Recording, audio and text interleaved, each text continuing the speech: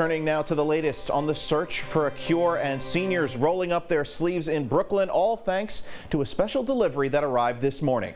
News 12's Arnold Davick on hand for the coronavirus vaccination effort has more now on how it is going. Arnold.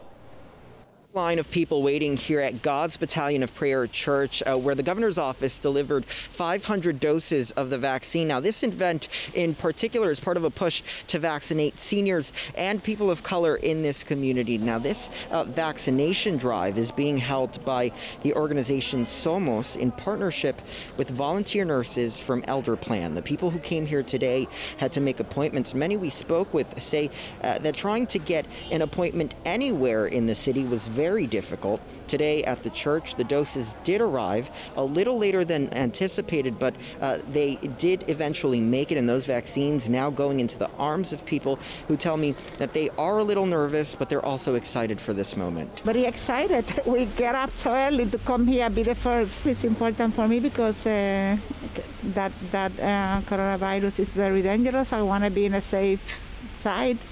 Now, we spoke with a representative of the organization Somos, and they tell me that they are asking for more vaccines from the state. Now, they say that organizations like theirs are well trusted in the communities, and